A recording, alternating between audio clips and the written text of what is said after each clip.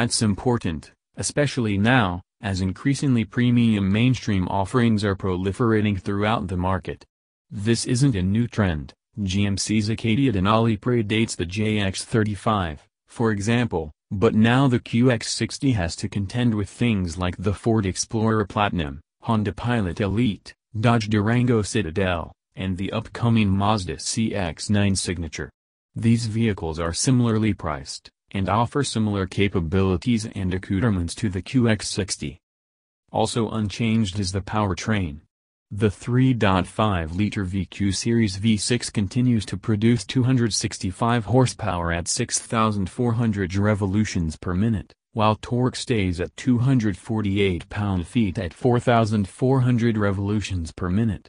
Paired with a continuously variable transmission and optional all-wheel drive, our test vehicle felt plenty snappy along San Antonio's highways and byways, but getting the most out of the engine meant keeping the tach needle in the upper reaches of the rev range.